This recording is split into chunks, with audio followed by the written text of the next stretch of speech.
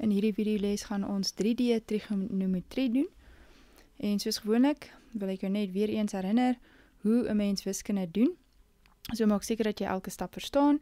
Moenie net aangaan as jy nie iets verstaan nie, want dit het die geneigheid om op te vang met jou. En dan as jy die groot rooi pause teken sien, dan pause jy die video. Want wiskunde, 'n mens kyk nie wiskunde nie, jy doen wiskunde. En dan, wat ook al jy doen, moet jy natuurlik merk. En want dit is hoe jy uit jou foute uit leer, dan sien jy hoe dit gedoen moet word vir volgende keer as jy dit weer doen. Ok, so wat ons gaan doen is twee goed. Ons gaan eers berekeninge doen en dan gaan ons bewyse doen. Ok, hierdie was ook in die 2D trigonometrie video. Ek dink net, dis belangrik om dit ook weer te hersien, want veral hier word dit ook gebruik.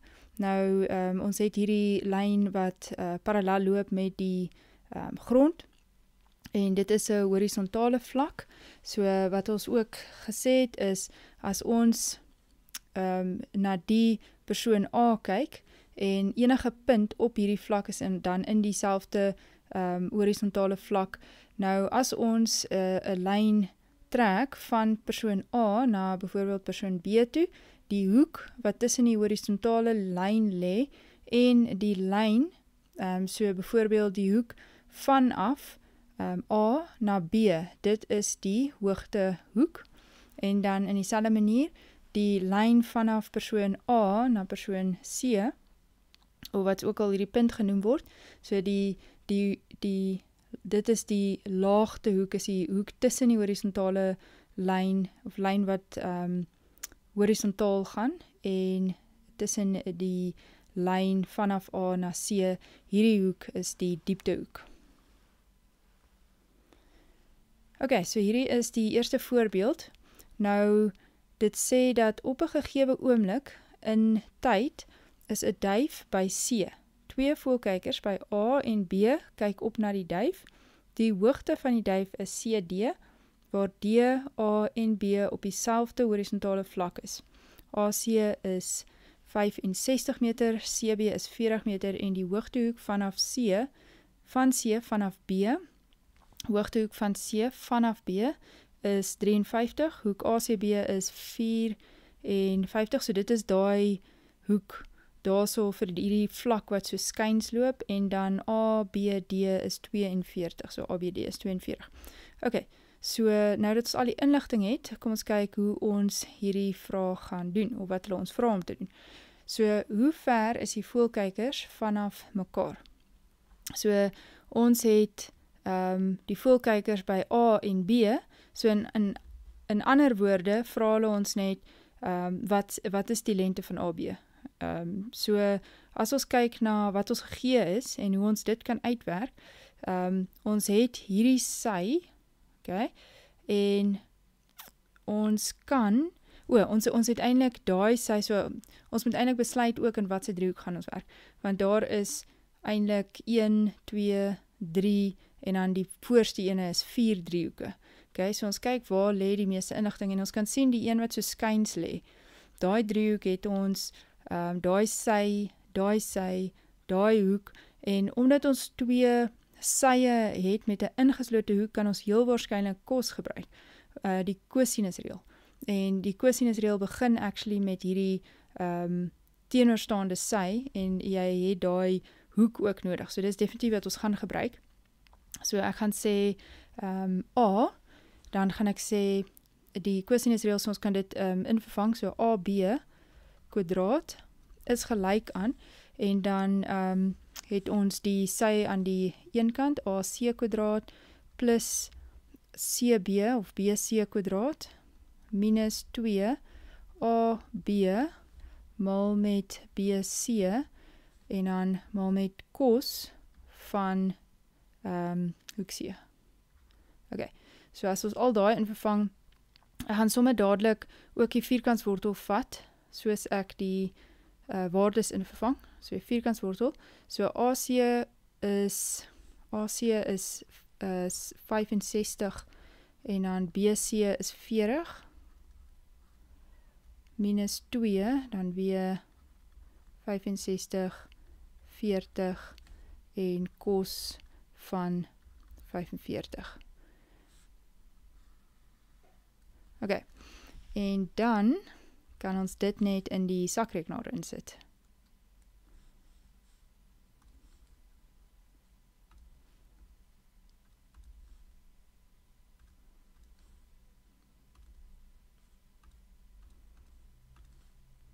Ek hoef actually nie daai hakies daar te gesit het as ek dit in die sakrekenaar insit nie, maar ek gaan nou nie dit gaan uithaal nie.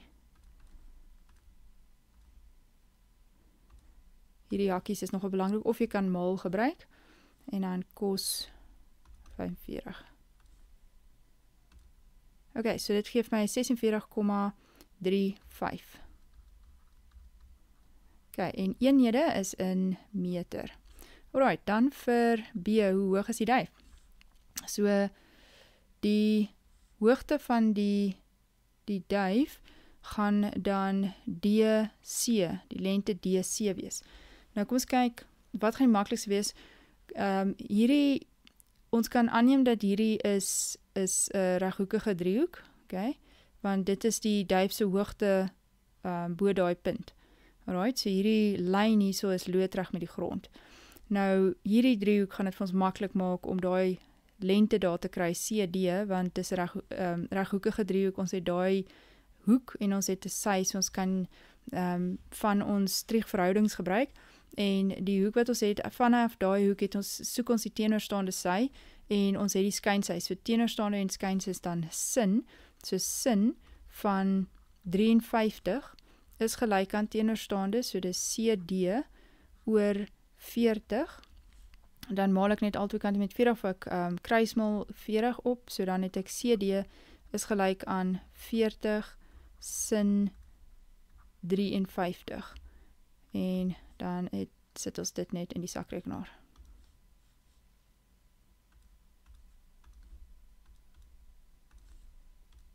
Ok, so dis 31,95. Ok, en dit is in meter. Right, en dan die laaste ene, sê, bereken die oppervlakte van die driehoek, wat die voelkykers vorm met die duif se skaduwee, as die skaduwee direk onder die duif. Ok, so, daai is dan die skaduwee direk onder die duif, so, hierdie driehoek, hierso, ons soek die oppervlakte van die driehoek. Nou, ons weet, as ons die oppervlakte van 'n driehoek, dit is daai formule half 2 sye maal met die sin van die ingeslote hoek van die twee sye. So ons het klaar hierdie in se lengte, so en as ons hierdie hoek het, dan gaan ons definitief hierdie sy kan gebruik, want ons kan ook hierdie sy kry deur middel van hierdie reghoekige driehoek. So ek gaan sê aangrensend teenoor skyns is cos. So om vir daai sy op te los, gaan ek sê cos van 53 is gelyk aan aangrensend, so dis dB oor 40, en dan los ek net vir dB op. So dB is 40 cos 53, waar ek net 40 opgemaal het. En dan is die antwoord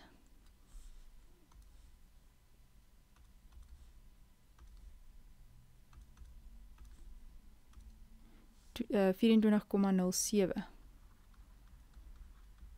Right. Nou kan ek hierdie 24,07 en ons het gesien dat AB is 46,35.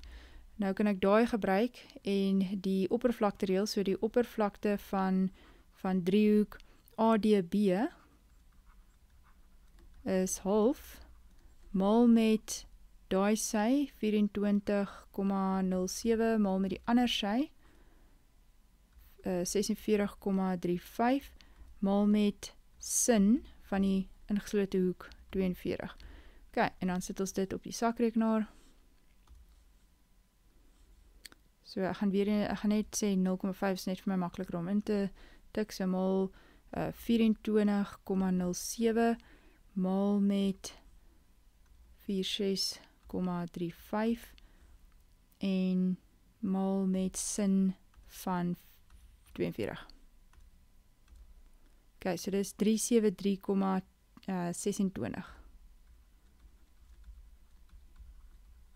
En dit is meter kwadraat.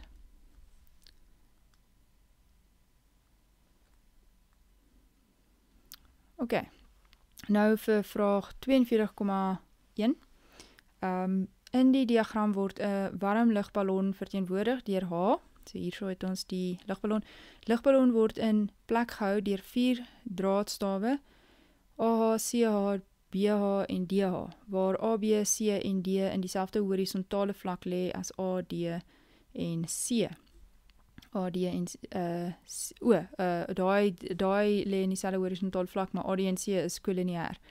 So AH is gelyk aan CH, so AH is gelyk aan CH, so hulle is ewe lank. Dan is dit loodreg, DH is loodreg met AC, en dan HAC is 37 grade, en dan het ons CAB is 32, ACB is 57, HD is 30, en dan AB is K, so hieronder het ons K. Ok, bereken AH. Ok, so A is maklik, dit is net in 'n reghoekige driehoek, en ons het vanuit hierdie hoek het ons teenoorstaande en skuins, en teenoorstaande en skuins is net eenvoudig sin, so sin van 37 is gelyk aan teenoorstaande wat 30 is oor skuins wat AH is. Om AH op sy eie te kry, gaan ek net AH opvat en ek gaan die sin 37 afbring. Dit doen ek met kruismol. So AH is 30 oor sin van 37. En dan kan ek dit uitwerk.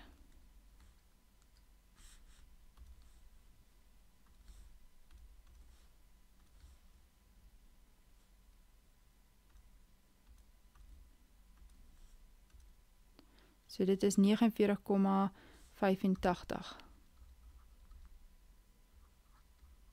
En dit is ook in meter. Ok, en dan vir B soek ons die waarde van K.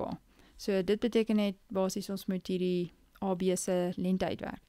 En as ons kyk na hierdie driehoek waar ADCB in dieselfde horisontale vlak is, wat ons wil doen is dalk om die sinusreël te probeer gebruik. Ons gaan moet cosinus of sinus, want dit is nie 'n reghoekige driehoek nie.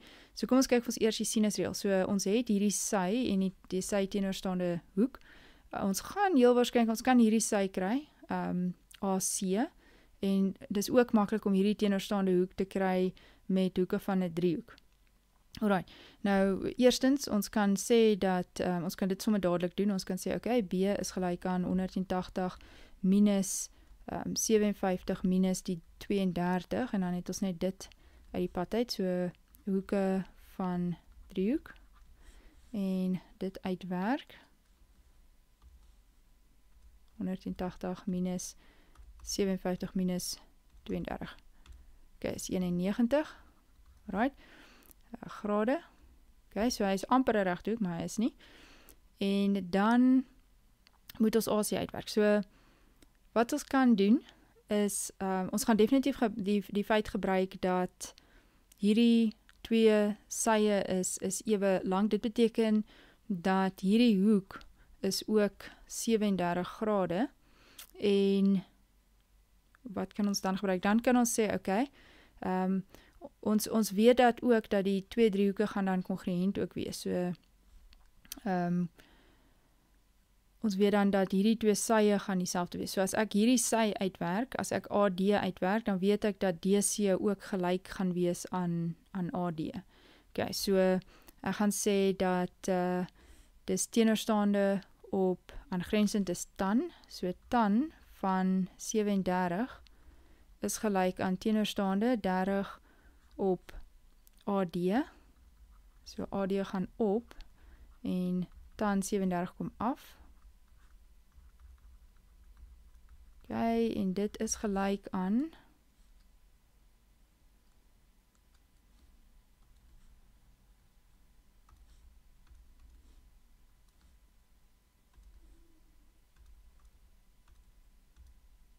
39,18. Oeps, dit moes nie gebeur het nie. Gaan terug. 39,1881. Ok, en hierdie is dan ook gelyk aan DC. So dit beteken dan dat AC gaan dan net gelyk wees aan die 39,18 plus nog 'n 39,1881. Ok, en dit is dan, so ek kan net hierdie vat, ek gaan dit net maal met 2, en dan kry ek 79,62. Ok, nou het ek hierso 79,62, en hierdie hoek, het ons gesê, is 91, so nou kan ek daai paar ook gebruik met die sinusreël. So ek so K oor sin van 57 is gelyk aan die sy 79,62 oor sin van 91. So om K op te los gaan ek die kruismil toepas. So K is gelyk aan 79,62 sin van 57 oor sin 91, en dan tik ons dit net in.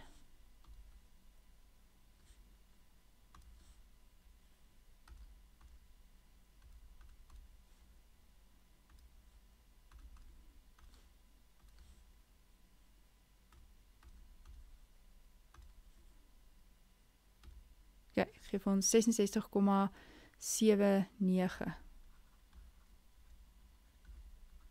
meter.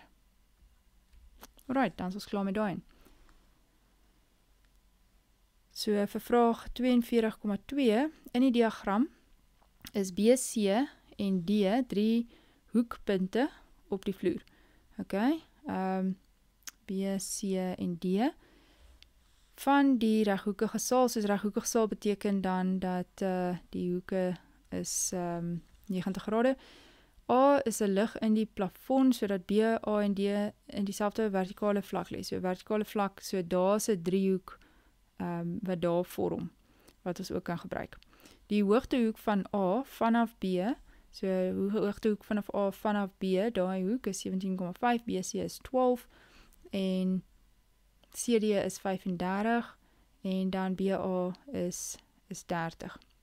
Ok, so eerste ding wat ons moet doen, A, bereken die hoogte van die lig bo die vloer. Dit beteken net hierdie lengte hierso, so ek gaan dit net H noem, die hoogte. En dit is in hierdie reghoekige driehoek. Ok, so dan het ons teenoorstaande op skyn, so dis sin. So sin van 17,5 is gelyk aan teenoorstaande H op 30. En dan om vir H op te los, gaan ek 30 opmaal. So 30 sin 17,5 en dan sit ons dit net ook weer in die sakrekenaar.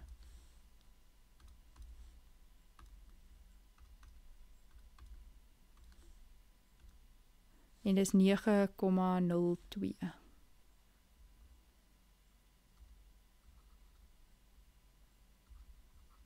meter weer eens.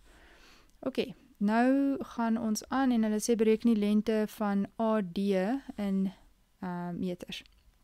So AD is hierdie lengte. Nou dit lyk amper asof daai dieselfde lengte as daai is, en as die lig presies in die middel van die vertrek is, dan is dit dieselfde, maar dit word nie vir ons so gegee nie. Okay, so dit beteken ons moet dit fisies uitwerk. Okay, so wat ons sien, nog inligting wat vir ons gegee is in hierdie driehoek. So ek gaan aanneem dat hierdie inligting moet daar wees vir 'n rede. So hierdie driehoek, ons kan actually hierdie BD uitwerk net met Pythagoras. Alright. En dan wat ons het is hierdie vertikale driehoek. Dan het ons vir BA alreeds gegee. En ons gaan dan ook BD hê as ons dit klaar uitgewerk het, en dan het ons hierdie ingeslote hoek. So dit is die cosinusreël wat ons dan kan gebruik om hierdie teenoorstaande lengte uit te werk. So eerstens gaan ek net sê dat BD kwadraat is gelyk aan 12 kwadraat plus 35 kwadraat. So om vir BD op te los, is dit net die vierkantswortel van 12 kwadraat plus 35 kwadraat. En dan sit ons dit net in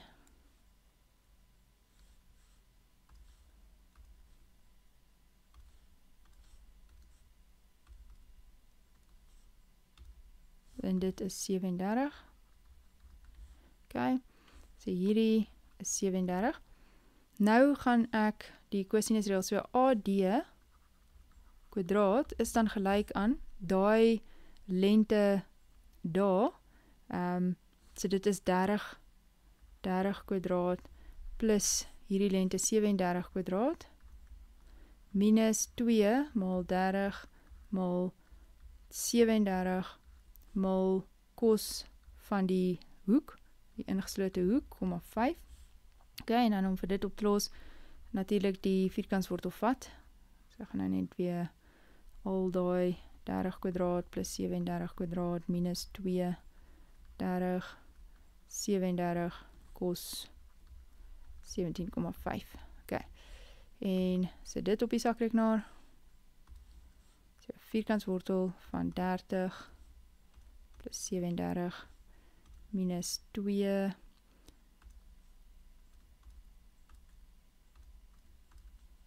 en kos 17,5. So dis 12,32.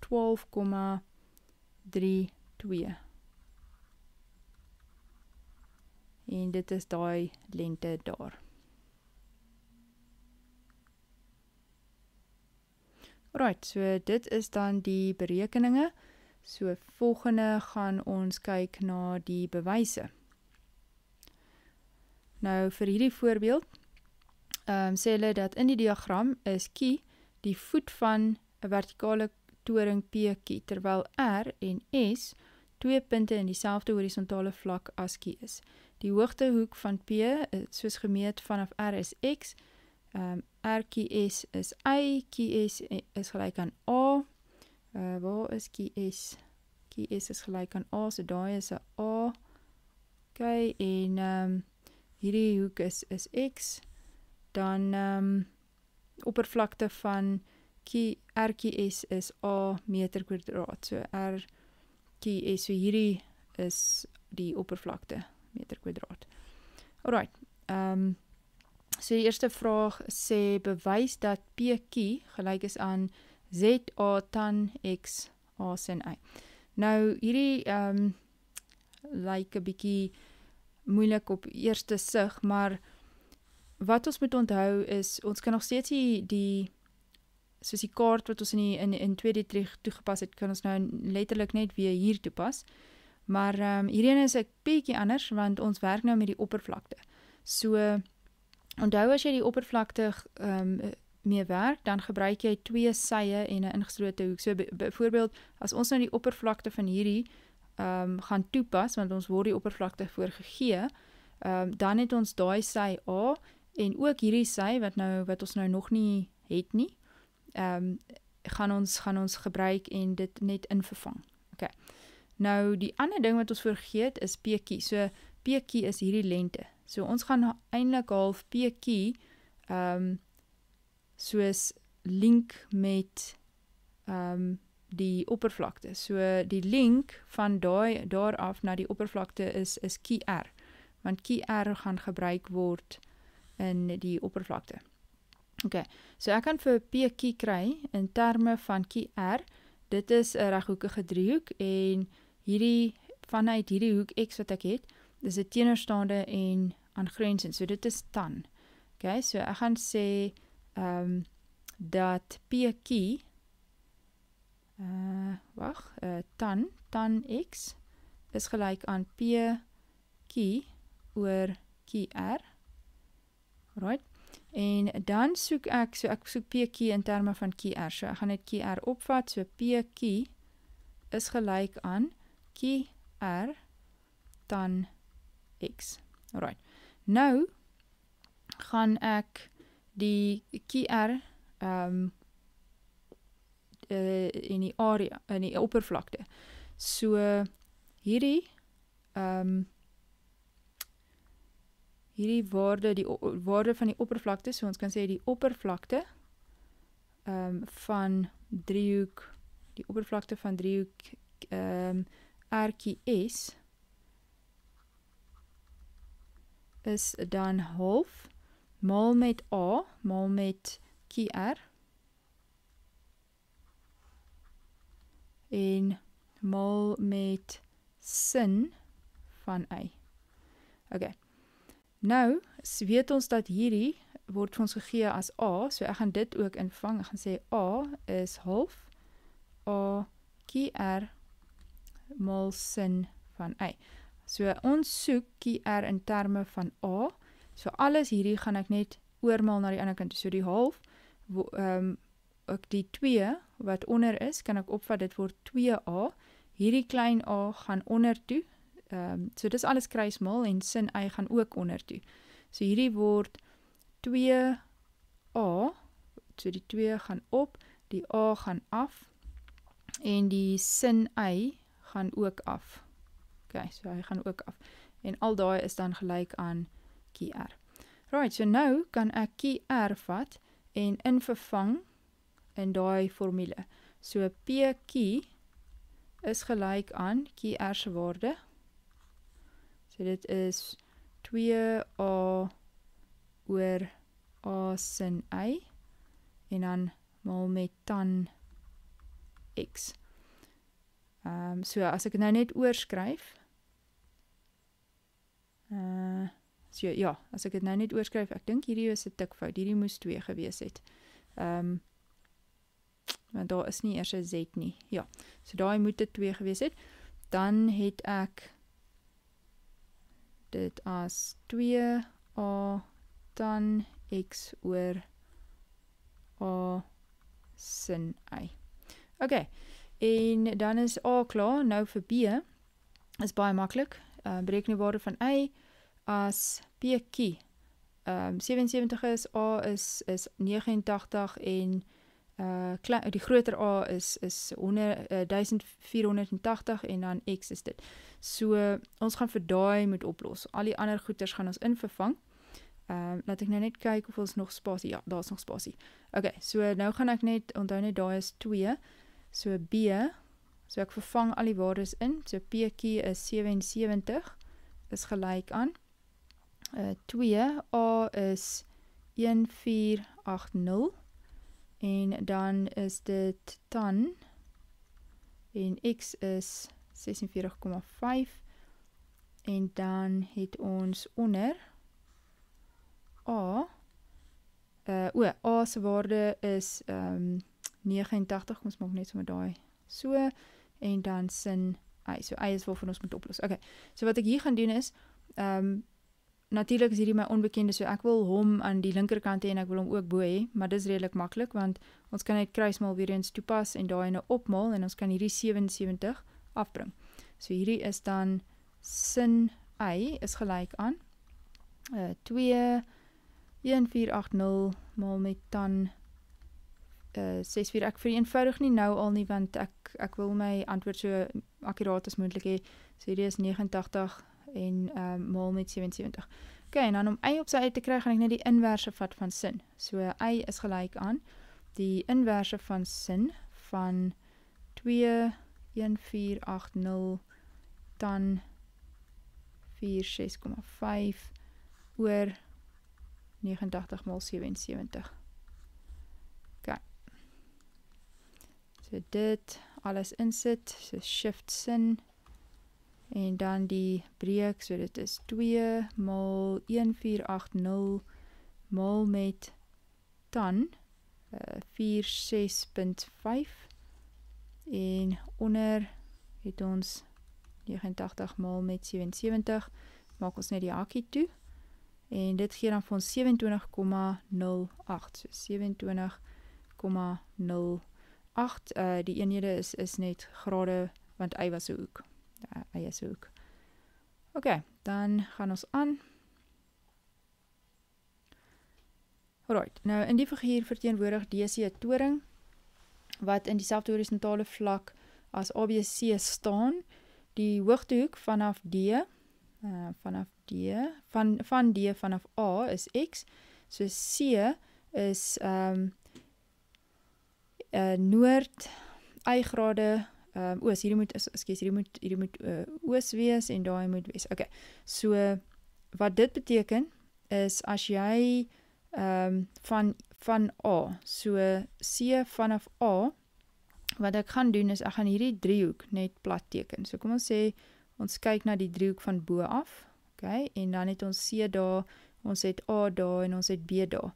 Okay, so noord loop so, okay, so daai is noord, maar soveel grade oos.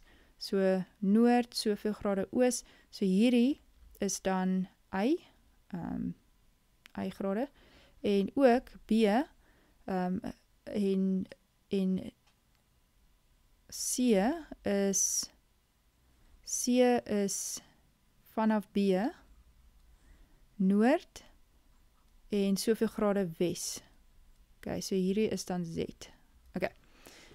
Wat dan beteken dat as jy dit nou net insien in 3D vorm, gaan hierdie hoek gaan dan 90 minus y wees. Okay, want die noord en die oos is 90 grade en hierdie hoek gaan dan 90 minus z wees. Okay, so bewys dat AB, so AB is hier, gelyk is aan h sin x, y plus z, tan x kos z. So in hierdie geval is die twee sye wat van belang is h en AB. En AB is in hierdie onderste driehoek, h is in hierdie reghoekige driehoek, en dan is ons link AC, want dit is die gemeene sy. So ons wil AB in terme van AC kry, en AC in terme van H. So ek gaan sê dat, vir die eerste ene, dat as ons begin met AB, wat gaan ons gebruik? Sinus of cosinus reël, want is 'n nie reghoekige driehoek nie. So ons het hierdie hoek, het ons gesê is 90 minus y, hierdie hoek is 90 minus z. Okay, so hierdie hoek is redelik maklik om te kry. Ons kan net sê dit is ACB is gelyk aan 180 minus die 90 minus y minus die 90 minus z. Okay, en as ons dit doen, dan kry ons minus 90, okay, kom ons skryf dit maar net uit. Minus 90 plus y minus 90 plus z, en dit vereenvoudig na daai minus 90 minus 90, so dis 0, so hierdie vereenvoudig net na y plus z. Alright, so hierdie is y plus z.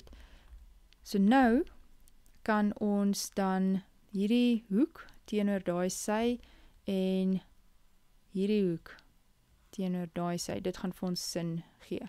En ek wil AB hê, so ek gaan begin met AB oor sin van y plus z. So AB oor sin van y plus z is gelyk aan AC oor sin van 90 minus z. Okay, so twee goed wat ek gaan doen, ek gaan hierdie ene opvat en ek gaan daai reduksieformule toepas op sin 90 minus z. So dan het ek AB is gelyk aan AC sin van y plus z oor daai word cos z. Okay. En dan volgende gaan ons die reghoekige driehoek gebruik en ons soek dan AC in terme van H. So vanuit x het ons teenoorstaande en aangrensend, so dis tan. So ek gaan sê tan x is gelyk aan, teenoorstaande is H en aangrensend is AC, en ek soek AC in terme van H, so AC gaan opkom en tan x gaan afgaan, want ek kry AC op sy eie, en dan is dit tan x. Ok, nou kan ek net hierdie vat en AC hierin vervang. So AB is gelyk aan, AC is H op tan x, en dan kan ek sê, so ek het nou 'n keuse, ek kan tan x letterlik net daar insit, soos in sy breekvorm, en dan dit verder vereenvoudig, of ek kan AC voor hierdie hele storie sit, soos dit. Maar kom ons sit dit maar net so in, soos dit daar is, en dan het ons daai breek daar. So dit is sin I plus Z, en dit is alles oor cos Z. So as ek hierdie verder vereenvoudig, dan gaan dit basies so daai maal met daai, soos as jy hierdie twee maal met mekaar, maal jy jou noemers met mekaar en jou delers met mekaar, so dis soos oor 1, okay? En dan kan ek sê gedeel deur cos Z of maal met 1 op cos Z. So dit gaan dan eindig as H sin I plus Z oor tan X cos Z. En dit is basies wat ons daar moes bewys het. Alright, dan vir B maak gebruik van die sakrekenaar om AB te bereken. As H 33,7 meter is, X is 23,4, Y 51,4 en Z is 57,8. So basies gaan ons alles invervang, redelik maklik, eintlik baie maklik. So AB is gelyk aan, so H is 33,7, dan het ons sin X 23,4 plus Z, wat 57,8 is, en dit is oor, dan, wat is X 23,4, en cos is 57,8. Alright, en dit is nou net baie werk om in te tik, maar ons gaan dit doen. So hierdie is 33,7 mal sin 23,4 plus 57,8 oor dan 23,4 mal cos 57,8. So dit gee vir ons 144,42. Oeps, alweer nie.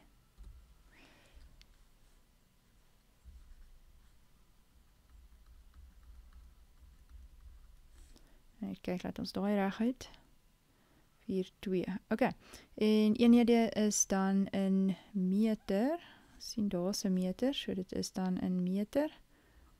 En ja, dis dan klaar. Right, vir die laaste vraag.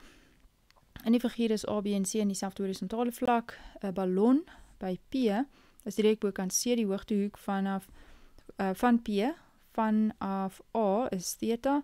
ABC, of hoek ABC is 90 minus alpha, en die afstand vanaf B tot by C is die helfte van die afstand vanaf B tot by A.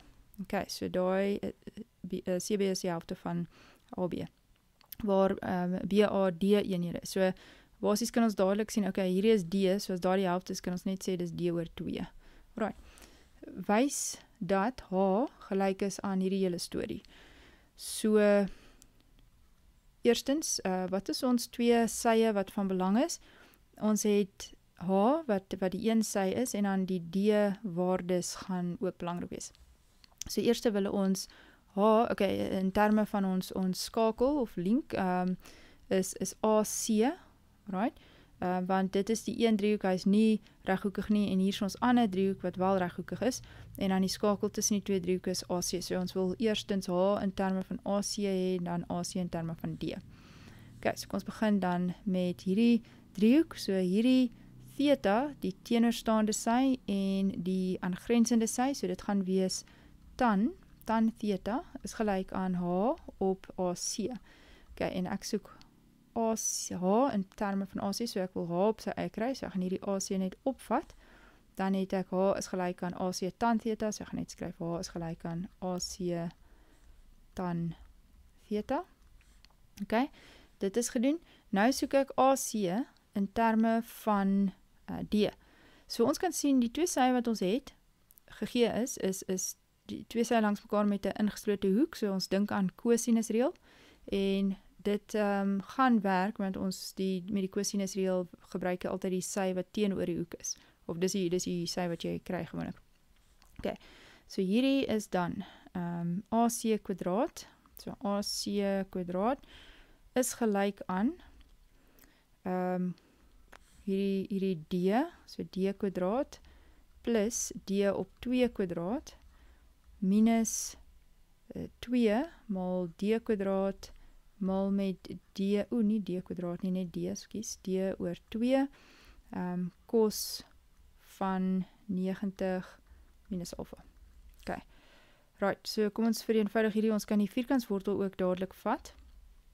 So dit gee vir ons dan, nou hierdie, kom ons vereenvoudig dit ook, so dit word dan D kwadraat plus D kwadraat op 4 minus 2 en 2 gaan uitkansleer. Okay. So dit word dan D kwadraat cos. Okay, en hierdie is reduksieformule, so dit word eintlik sin alpha. Alright. Nou, wat ons kan doen, is hierdie 2 is actually gelyksoortige terme, ons kan hulle plus, so kom ons sit hierdie ook oor 4, hierdie word dan 4 oor 4, as ek dit oor 4 sit, en hierdie 2 plus, so 4 plus 1 is 5, so hierdie gaan dan word 5D kwadraat op 4, minus D kwadraat sin alpha, so ek kon nie hierdie nou ook plus nie, want oor daai sin alpha, so dit is nie 'n gelyksoortige terme nie. Right, wat ek nou kan doen is, ek kan 'n gemeenskaplike D kwadraat uithaal, ek kan ook 'n 4 uithaal, en dan sit ek net 'n 4, so kom ons sê, om dit net bietjie meer sin te maak, kom ons maal hierdie ene bo en onder met 4, so kom ons sê, hierdie is 4 op 4 hierso, want jy kan, wat jy bo maal, kan jy onder maal, so nou, lyk dit net meer duidelik, as ek 'n 4 hier onder uithaal, dat bo gaan 'n 4 oorbly. So, as ek die gemeene faktor vat daarso van D kwadraat op 4, okay, alles hier is nog steeds in die vierkantswortel, en dan bly 5 minus 4 sin alpha oor, okay, en nou is hierdie perfekte vierkante wat ek kan uithaal, so dit is dan D op 2 wat uitkom, en dan bly 5 minus 4 sin alpha oor. Okay. So dit lyk al soos iets, en dan het ons nou, as ek nie mis het nie, ja, dan het ons nou AC in terme van D. Okay, nou kan ons net AC terug invervang hier, en dit is dan H is gelyk aan D, so ek gaan sommer net dadelik, hierdie, ek het my 2 net hier gesit, en hierdie ene is alles oor 2 gesit, wat dieselfde is, so kom ons skryf net soos wat hulle dit het daar, so D, vierkantswortel van 5 minus 4 sin alpha, oor 2, en dan mal met die tan theta. Okay, en dan het ons die antwoord. Alright, nou, bereken H as D 300 meter is, alpha is 32 en theta is 73. So weer eens gaan ons net invervang. So vir B het ons H is gelyk aan 300. So 5 minus 4 sin alpha is 32. Okay, en dit is oor 2 maal met tan van theta wat 63 is. Okay. So hier het ons 300, gaan sommer maal daar sit. Dit is 5 minus 4 sin 32, maak daai toe, sit dit oor 2, en dan gaan ek net hier ook 'n maal sit tan 63, ek doen dit maar net om veilig te wees. Alright, en dit is gelyk aan 499,63. Okay, is daar eenhede? Ja, dis 'n meter, so dis meter. Right, dan is ons klaar.